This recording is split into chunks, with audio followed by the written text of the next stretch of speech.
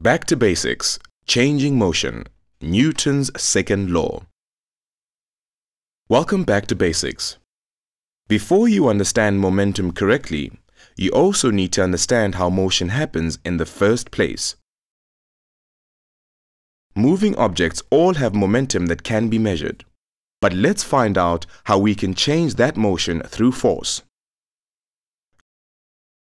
Newton's three laws of motion describe how motion is changed or preserved in an object, based on the forces that the object experiences. Let's quickly review what those laws are.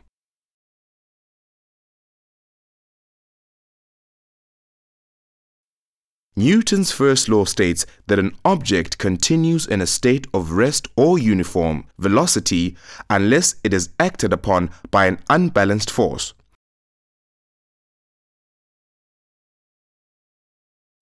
This means that an object will not accelerate, but that doesn't mean that the object stays still. It means that it maintains its current state of motion.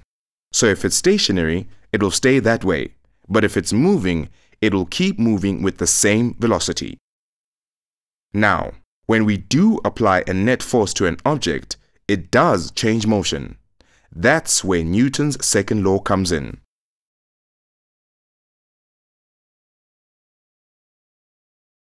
Newton's second law states that when a net force, F net, is applied to an object of mass, m, it accelerates in the direction of the net force. The acceleration, a, is directly proportional to the net force and inversely proportional to the mass, F net, is equal to m times a.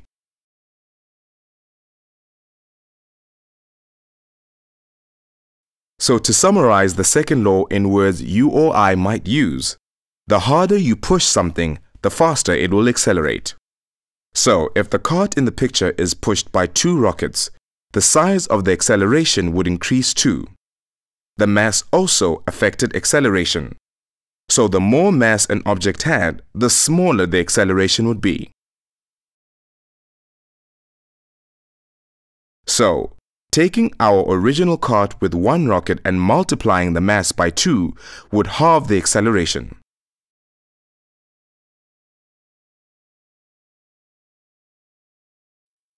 Knowing that a net force is needed to change the motion of an object, it's worthwhile understanding the nature of the second law of motion, when a net force occurs. When objects collide or separate from each other, there is always a force involved.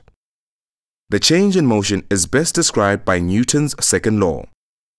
Newton's second law says that if an object experiences a resultant force, the object will experience an acceleration in the direction of the net force applied.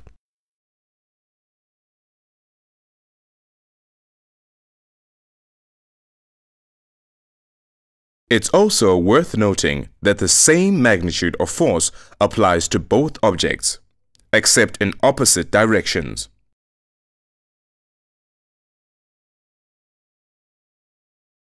This brings us to Newton's third law, which states that when object A exerts a force on object B simultaneously exerts an oppositely directed force of equal magnitude on object A.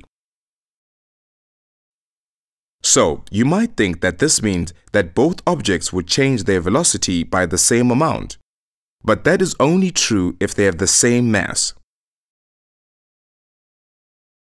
Remember that Newton's second law also says that acceleration is inversely proportional to the mass of the objects.